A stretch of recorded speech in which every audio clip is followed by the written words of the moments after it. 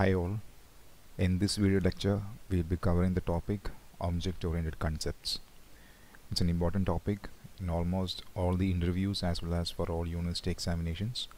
This question will be there. So please watch this carefully and study these topics.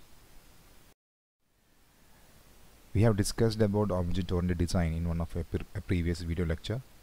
In this video lecture we will just briefly go through what is object-oriented programming, and then we will start discussing about the various object-oriented concepts. So what is object-oriented programming? As we have seen in one of our previous video lecture, object-oriented design is actually a software designing approach in which we are giving importance to objects. Similarly, object-oriented programming, it's also a programming language or a category of programming languages which give more importance to objects. Okay, so consider we the human beings as an object. Okay, so right now I'm going to explain what an object is. That we have seen this definition before, but I just want you to remind those things. So when we consider each thing as an object, we are not saying that we the human beings are not programmed actually, right? But if we consider human beings as an object, or we can say that in terms of object-oriented programming, each and every real-world entity is an object. So since we are also a real-world entity, that is human beings is also a real-world entity, so humans can also be considered as an object. And why object-oriented programming is saying that any real-world entity is an object? Because each and everything in this world has got some data. Data means some fields. They are also known as attributes. And also every object or everything, every item in this world has got some functions, some procedures. They are known as methods. So we can think of an object as anything in this world that has got some data or attributes plus some methods that makes use of these attributes. Okay, so in this slide you can see we are considering person as an object, that is ourselves. We all have unique name, height, age, gender, all these are our attributes. That means attributes means something that defines ourselves or that describes ourselves. For example, that man is very tall, his height is that much, his weight is this much, he has got a brown or gray hair. All these things are actually some features that describes each person. Similarly, for each and every object in this world, there are certain features that clearly describes it. So objects will be having fields or attributes. At the same time, they will also have some methods. Methods are exactly the same as functions in C programming, because it is this method that inside which we are writing the codes. So I am again repeating once again, if we can consider human beings as an object. Okay, when we talk about human beings as a programmed person, we can think of all these things as our data or fields like name, age, gender, and the responsibilities we perform or the functionalities we perform like talk, run, eat, all these are its methods. Okay, so from now onwards try to visualize or try to think everything as an object. Our computer, our mobile phone, the pens we use, consider everything as an object and think of what all will be its fields or attributes and what all will be their functions or methods. For example, if we take our computer as an object, okay, the computer model name, the motherboard number, the chipset number, all these are their attributes, and their methods include we can watch movie, we can listen to music. All these are their methods because that is what they perform, right? So everything in this world, everything around you can be considered as an object. Just look around you and what all things you see, just consider, just try to visualize all those things as an object and try to find some attributes in all those objects and try to find out what all are the methods or procedures those objects have. Okay, so that is what we are seeing in this slide. We have came across this term objects in the previous video lecture. We have also discussed about classes and the relation between object and a class. That also we have seen before. Okay.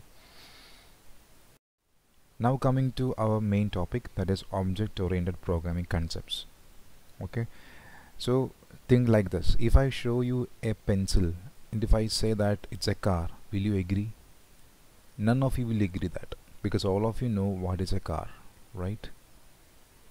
And all things, everything that is identical to, or what we can say, if you want to say something as a car, if you want to call an object, a thing, as a car, that object must have 4 tires, 4 doors, power windows, engine, wipers, brake, accelerator, etc. All everything must be there. If we are seeing one object and if all these things are there in that object, we can say that it's a car. So when we see a pencil, we know that it's not a car, because if something has to be called as a car, these and these features must be there. That is already defined by us, right? Similarly, if you want to call a programming language as object-oriented programming language, there are certain concepts though that this programming language has to satisfy. So what I mean is, if you people are really fond of introducing a new programming language, and if you are discovering a new programming language, if you are releasing a new programming language by your own, if that programming language satisfies all the concepts that we are going to discuss now, then we can say that the new programming language designed by you is an object-oriented programming language. So in other words, we can say that object-oriented programming language are just a category. So all the languages that belong to this category must satisfy certain important concepts. That is what we are going to see next. The first among those concepts is abstraction. These are the 4 different object-oriented concepts that any object-oriented programming language have to satisfy. The first one is abstraction. We will see one by one. So abstraction, encapsulation, polymorphism, inheritance. Apart from this, object, class. So altogether there are 6 object-oriented programming concepts, out of which object and class we have seen in the previous video lecture. So in this video lecture we will be discussing about these 4 object-oriented concepts. So first we will see what is abstraction. We have seen this, or we have came across this word in one of a previous video lecture. Abstraction means to show only the important details, to hide the complexity. That is known as abstraction. And we have seen some examples also. That is, when we switch on a fan, when we switch it on, the fan starts rotating, isn't it? But in between that, when we switch on the fan and before the fan starts running or starts rotating, there are so many things that takes place in between that 2 process or 2 stage. But we are not aware of that, and those underground details are hidden from us. That is known as that's the best example for abstraction. Similarly, think of some other examples in your own real life, day-to-day life. What all things can be considered as an abstraction? Just try to find out 1 or 2 instances or 1 or 2 events that is abstract. So abstraction, the definition is like this. It's a process of hiding the implementation details from the user. Only the functionality will be provided to the user. So once again, we are hiding the implementation details. That's how it is done. What are the codes inside a method? How a method performs a task. That is hidden from the user. Only thing the user will be knowing is, if we use a method, we will get a particular result. For example, we have a sqrt method in C programming, right? To find out the square root.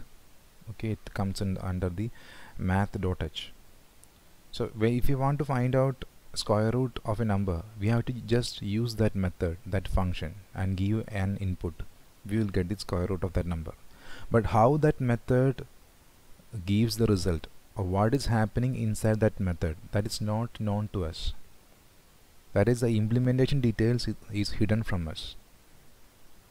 Okay, so we can consider lots and lots of examples. Take our mobile, take our car, take our bike. Everything can be considered as abstract because they are hiding so many implementation details. We are not aware of that. That is known as abstraction. Okay. Next one is encapsulation. So I think all of you are familiar with the capsule. You can see a picture on the right hand side of this slide. Okay.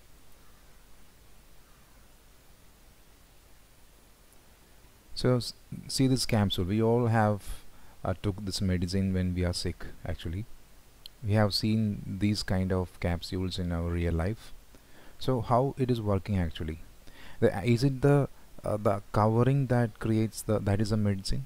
Have you ever tried to open this capsule and see what is inside it?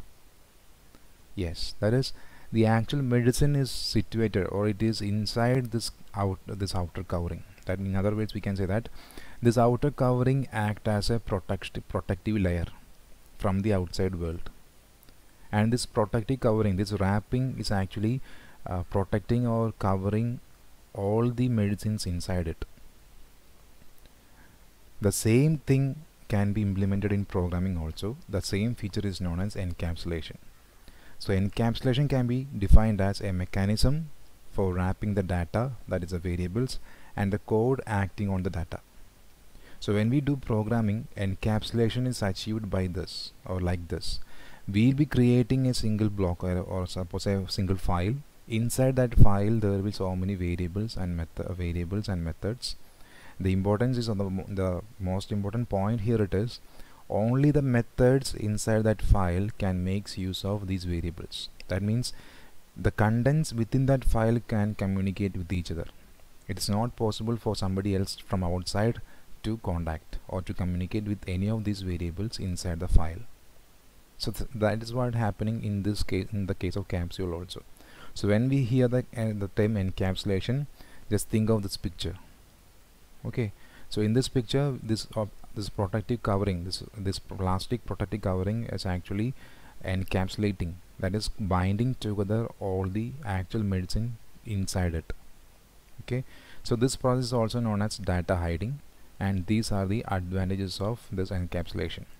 That is unauthorized data access. That is, we can restrict the access to the people outside the protective wrapper. We can control the access.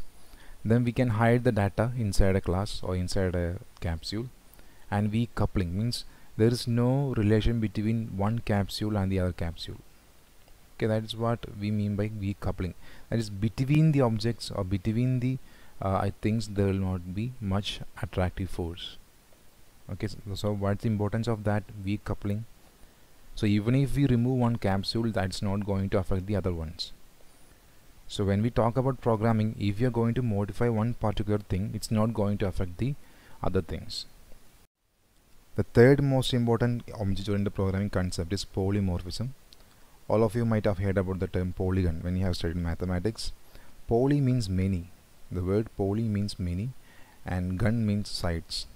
That is why, so all of you know the definition for polygon. Polygon means it's a structure with multiple sides. So polymorphism means many faces. That is, a single item, it will be having different faces. As you can see in this picture, we have a security guard. This security guard will be performing different operations based on the situation in which he is actually present. So security guard will be checking the ID card or anything else when a new person enters a building. The same security guard will be guarding, or will be, as a protocol, will be receiving the most important personalities of a company. Okay, so he may be opening the door for that madam, so that is his duty. Again, the same security guard may be accompanying as a guard for his boss. So these three functionalities are done by the same person. So this same person is acting differently in three different scenarios. That is known as polymorphism, many faces. Okay, we can consider another example as for our mobile phone. If you want to use a torch light, we can use the mobile phone for that. If you want to watch a movie, we can use mobile phone. If you want to listen to music, we can use a mobile phone. If you want to play games, then also we can use mobile phone. So the same thing is used for all these things. So the mobile phone is having multiple faces depending upon the scenario in which we are using it. That is known as polymorphism. So its definition is very important. It's the ability of an object to perform different actions or exhibit different behaviors based on the context. I hope it is clear. Next is inheritance. Inheritance, you might have heard this word when you have studied biology in 10th or 12th. Okay, inheritance means we human beings often inherit certain properties from our parents. It may be our sound, it may be our color, it may be our hair tone. Okay, we always inherit certain properties from our parents. Okay, the same thing is known as inheritance. When we talk about inheritance in terms of programming language, this is the definition for this: process where one class acquires the properties of another. So we have two files. If one file is copying certain features from another file, then we can say that there is inheritance between them. Okay, and the most important advantage of inheritance is code reusability. Okay, so you have to relate these terms with these keywords. Code reusability means inheritance, data hiding means abstraction, and binding means encapsulation. Okay, you can see the picture here. Inheritance, we have the basic burger is actually the main class, and we can have chicken burger or beef burger, even them. So as I just said, burger is the main, isn't it? Burger, we have a main burger, and all the other chicken burger and beef burger are actually variations of this burger, this main item burger, right? So we can call burger as the parent. The chicken burger and the beef burger can be considered as their child, its children, this burger's children, because the basic format in chicken burger and beef burger both remains the same, right? And why we are saying that this is a burger? Because we can see two buns, and in between two buns we'll be having chicken, so many leafy vegetables, cabbage, etc. So the difference between the parent and this child is there are some more things added here, like cheese layer, maybe the chicken cutlet, here maybe vegetable cutlet. So only the contents that varies. So apart from this, so what we can say, this chicken burger is inheriting some properties from its parent class, that is burger. Okay, like we say that we inherit certain properties from our parent. So when we talk about inheritance in terms of programming language, inheritance is a concept which is used for reusing the code that is written once. We can reuse the code any number of times. Okay, so once we have developed a software, if we want to modify or if we want to build another software, we can use the already existing code if we need. There is no need to write from the scratch. So already existing code can be used several number of times. That is known as code reusability, and that is available in object-oriented programming just because of this concept known as inheritance. So this is the definition for inheritance.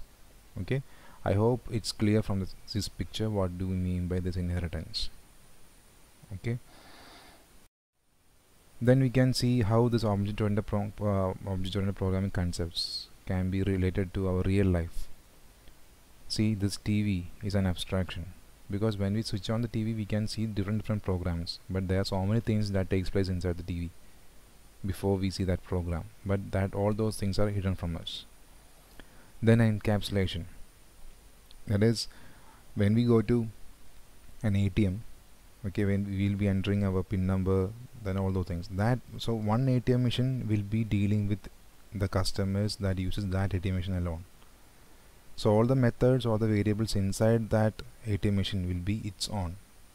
Okay, it's actually hiding, which is actually wrapping up all the data and methods that machine have to use. It's not bothered about any other machine. That is known as encapsulation. Then inheritance, as you can see, the children, we know that children always inherit certain properties from their parents. It may be their color, it may be their hair tone, it may be their weight or height, anything like that. Genetics, we can say.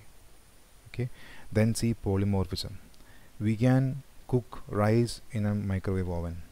We can also bake cake in a microwave oven. So the same oven is used for different purpose. So same thing, but we are getting the output that's different. So the same thing can be used for multiple purposes. The output that we get depends upon the scenario in which we are using it. That is known as polymorphism. So we will conclude this video lecture. So in this video lecture we have discussed what is object-oriented programming, what is an object. We have defined it once again, and we also discussed the 4 important object-oriented concepts. They are abstraction, encapsulation, inheritance, and polymorphism. These are very important. You can expect a sure question for your units to exam, so study these things very properly. Okay, if you have any doubts, you can contact me. Thank you so much. We will see in the next video lecture. Thank you.